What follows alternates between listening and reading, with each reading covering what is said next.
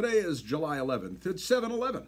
And I'm here to tell you that Joe Biden is out. Joe Biden is not going to be the Democrat nominee next year for the presidency of the United States. The magic 8 ball would tell you all signs point to Chris is right, once again, because you got the news media suddenly doing all these negative stories about Joe Biden.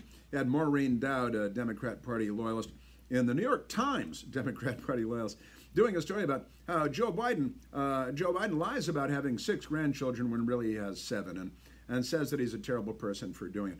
The Washington Post today, this was quite alarming. Their editorial page cartoon is a cartoon about Joe Biden crashing a car with a scared Democrat donkey covering his eyes and crashing through do not enter and wrong way and orange pylons bouncing off his windshield. He's leading the party in the wrong direction, not the country, the party. That's all they care about. You've got stories all over the place about Gavin Newsom, the governor of California, and his inner circle and how they're really good people, and maybe the Michigan governor, Gretchen Whitmer. They're both terrible people, but that doesn't matter.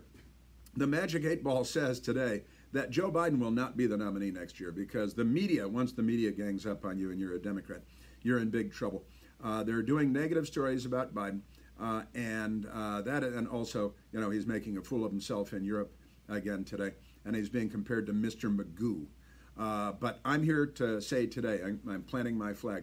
Joe Biden will not be the nominee. Joe Biden is done.